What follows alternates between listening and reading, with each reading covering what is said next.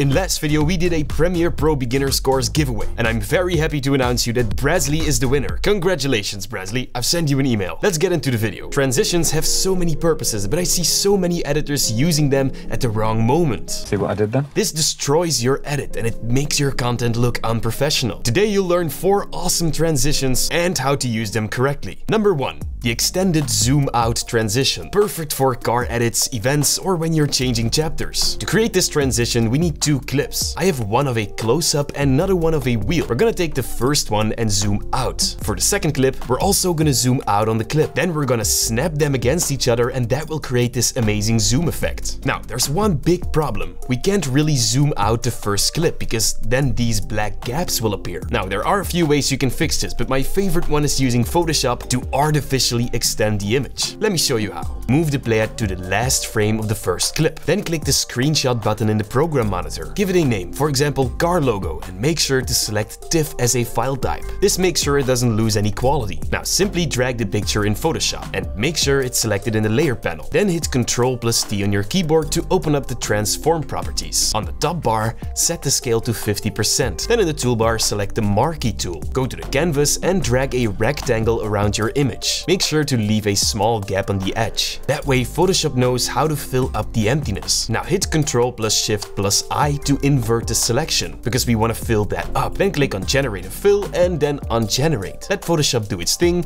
and there you go. It still blows my mind. Now to export the image, go to File menu on top and find Export. Then Export As. On the top right, you can choose to export it as a JPEG. Then scroll all the way down and make sure Embed Color Profile is disabled. That way you keep the original colors. Alright, now back to Premiere. Drag the 2 videos approximately 20 frames away from each other. Now grab the picture from Photoshop and drag it in between both the clips. As you can see, we have a little jump cut here, but to fix that, find the transform effect in the effects library. Then drag it on the screenshot. In the effect controls, find the transform effect and set the scale to 200. That way the jump cut will be gone. Also, now we have more than enough space to zoom out thanks to Photoshop. Set a scale keyframe on the first frame of the clip. Then move further in time and click the reset button to set the scale back to 100. Oh, and to make the zoom super smooth, extend the velocity curves and pull the lever of the first keyframe all the way to the right. That way the animation will be smooth. Also scroll down a little and increase the shutter angle to add motion blur. Now we're already zooming out, but the transition to the second clip isn't really that smooth. To fix that, we're gonna add a simple scale animation on the second clip as well. In the effects library, find the transform effect again and drag it on the second clip. Then head over to the effect controls and move the playhead to the first frame of the clip. Find the scale property and increase it to 200.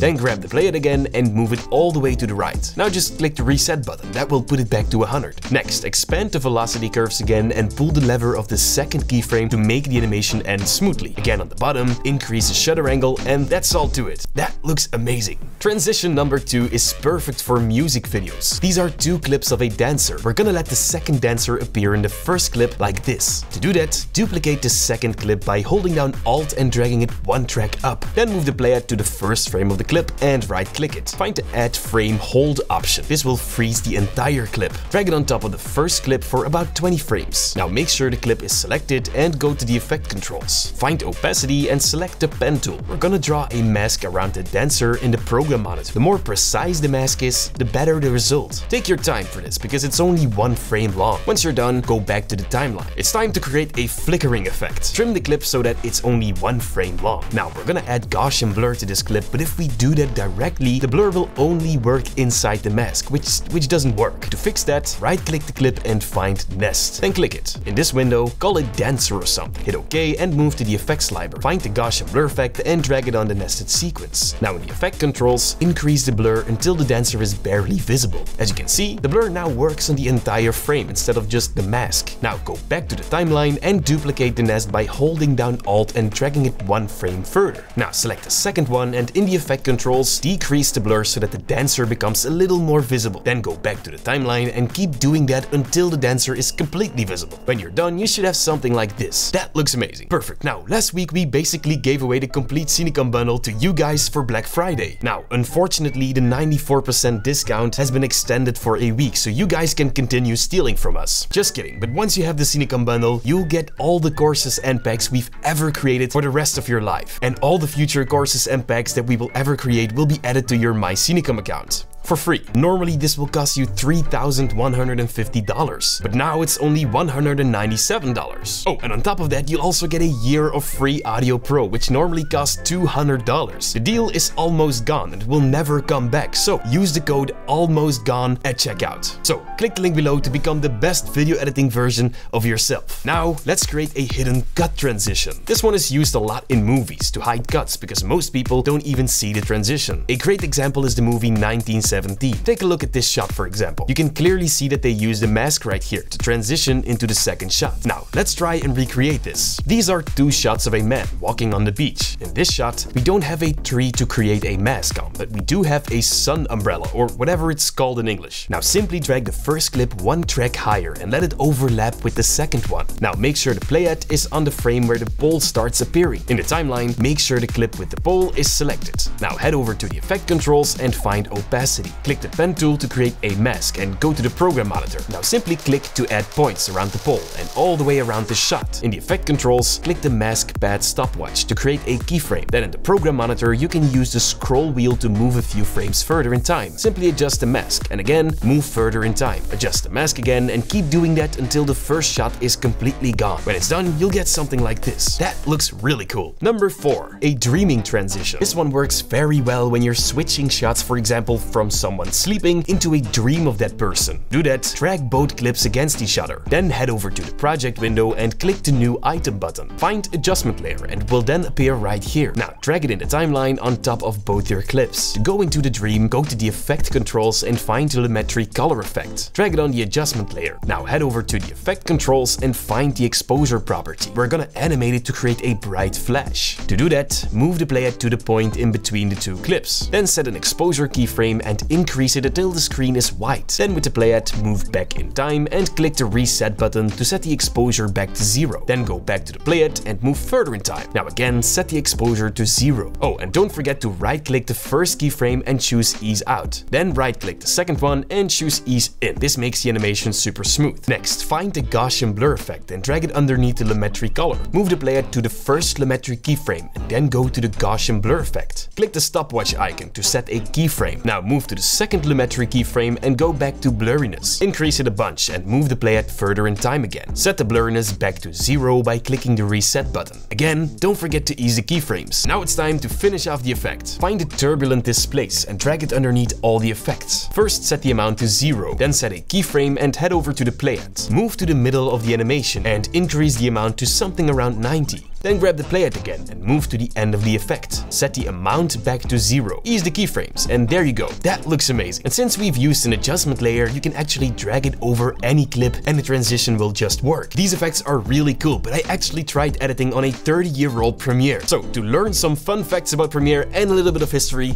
click the video right here on my left.